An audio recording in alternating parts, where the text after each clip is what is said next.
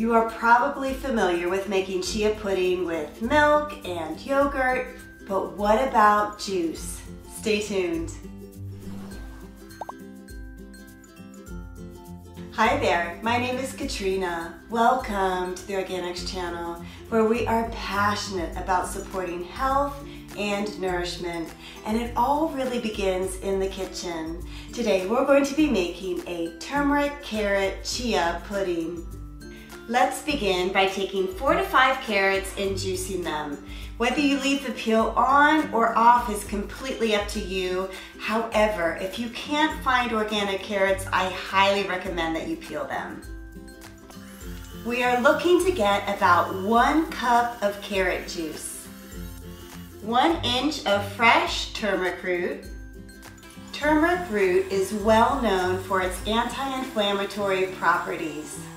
Next, we're going to juice 1 inch or more of fresh ginger root.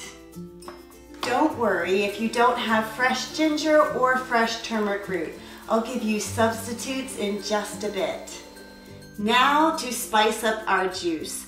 First, I have 1/2 teaspoon of Ceylon cinnamon, another anti-inflammatory, and 1/16 to 1/8 teaspoon of cayenne pepper that may support healthy circulation. If you didn't have either fresh ginger or turmeric root, you'll want to add in 1/2 teaspoon of the ground version. If you'd like to add just a tad of sweetness, I'm going to add in 1/2 tablespoon of pure maple syrup or your preferred sweetener. And if you're not really sure whether to add in some sweetener or not, I would suggest waiting until right before you're ready to eat your chia pudding and then drizzle on some sweetener if you'd like to. Whisk together all of your ingredients.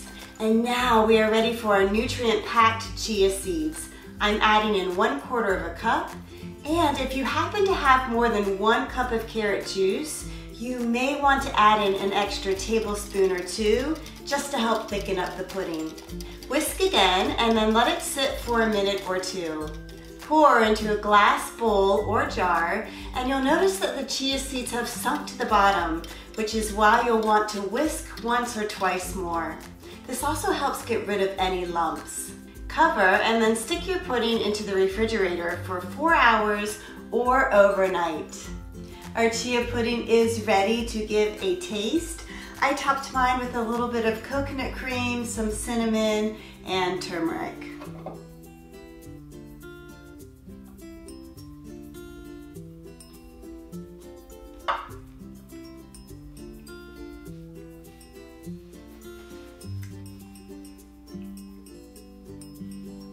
I think that is delicious. I absolutely recommend adding the coconut cream. It just adds a little bit more flavor. It also, the fat is going to keep you feeling full longer. And I definitely like the cinnamon on top. Really delicious. The ginger is subtle. The turmeric is also really subtle. And this is so healthy. What a great way to start your day. Thanks so much for joining me today. Hey, keep having fun and experimenting in the kitchen, and I look forward to seeing you next week in the kitchen. Bye-bye.